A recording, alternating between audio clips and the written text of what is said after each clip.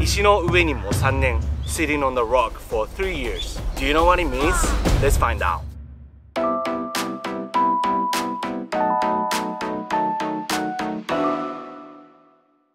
What's up, Japan enthusiasts? 皆さんこんにちは. I'm Max. Welcome back to my channel where we dive into the world of Nihongo and Japanese culture. Proverbs or KOTOWAZA in Japanese are well-known sayings that often express something in fewer words. So they are used to tell a deep meaning or something that helps with your life. So today in this video, I'm gonna be showing you some of the proverbs in Japanese, KOTOWAZA, that we Japanese people actually use in daily life.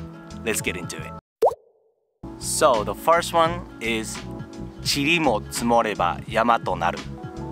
塵も積もれば山となる。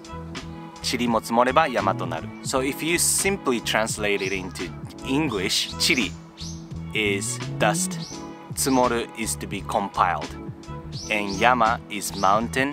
So 塵も積もれば山となる。Dust piled up becomes mountains. So what it actually means is every little bit counts. So even if you are doing something little by little, if you are making an effort little by little, day by day, at some point that's gonna give you a big result, or that leads you to something better or more or successful. And in Japan, we actually use it like 塵積も。塵積も。So that's like an abbreviation of 塵も積もれば山となる。塵積も。塵積も。So when you are in a situation like somebody is making an effort, somebody is 頑張ってる, then you can say 塵積も、塵積も. That means one day you'll get it. We use it a lot. So I'm editing the video right now and I'm so sorry that I lost the footage that I took for this part. So the next one is 百聞は一見にしかず。百聞は一見にしかず。百聞は一見にしかず。And the explanation part is still alive, so let's get back to it. So if you simply directly translate it into English, that means 100 hearings isn't one seeing. I think you can guess what it means. Seeing is believing. So even if you heard about this thing 1,000 times, 100 times, it still doesn't make a clear picture in your mind, right?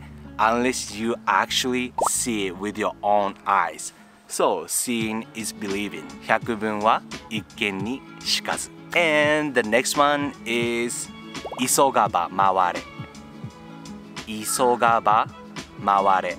急がば回れ. So it's kind of hard to translate it directly into English, so I'm just gonna tell you what it means. 急がば回れ basically means that take the safer route to get to your final destination. The saying is basically telling you not to rush, not to hurry. Just take your time and you'll get there at some point. And the next one is 仏の顔も三度まで。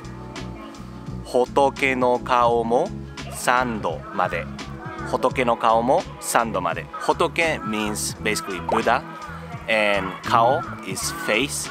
三度 is 3 times. まで is until. Directly translated into English, it is gonna be something like even Buddha's face is up to 3 times. What does it mean? Even the Buddha, who is supposed to be super kind and nice to people and super forgiving, is gonna get mad at your 3rd time of being disrespectful. You shouldn't do so many bad things so many times. Even kind people can get mad if they keep getting harassed by some people, right? So don't expect somebody to be forever kind to you. 仏の顔も三度まで. Alright, alright, alright. So we have 3 more kotowaza that I want to tell you in this video, and those are actually the ones that we actually use in daily life. Alright? So the next one is 早起きは三問の徳.早起きは三問の得。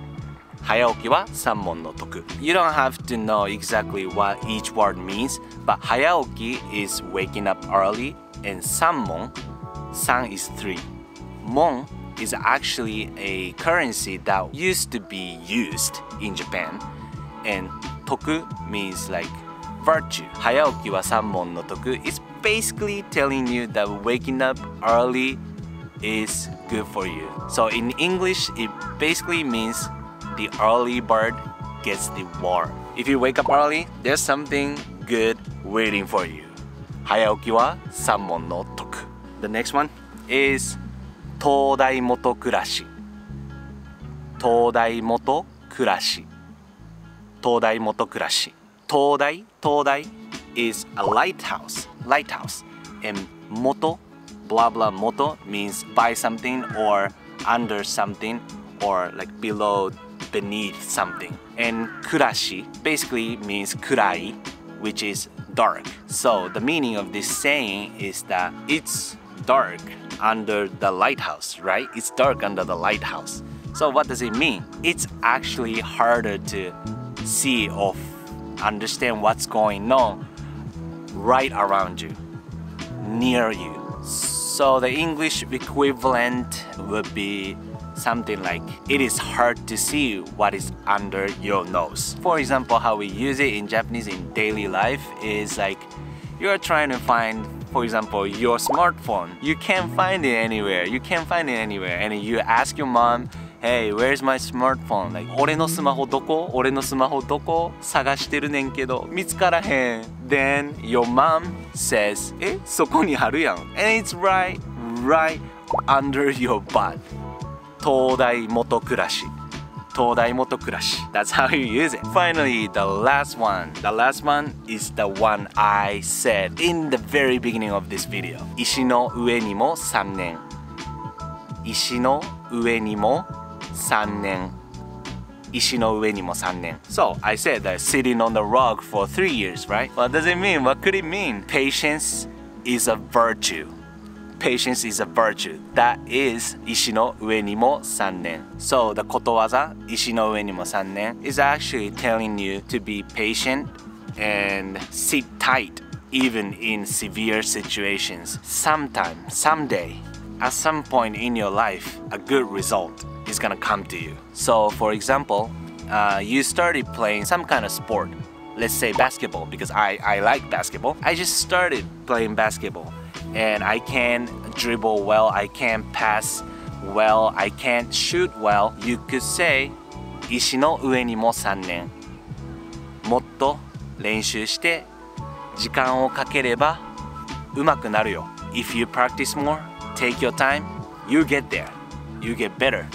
石の上にも三年。So even sitting on the stone for 3 years waiting for something, if you wait on the rock for 3 years, something's gonna come to you. That is 石の上にも三年. So that's it for today's video. How was it? Did you know any of the proverbs, ことわざ that I showed you in this video?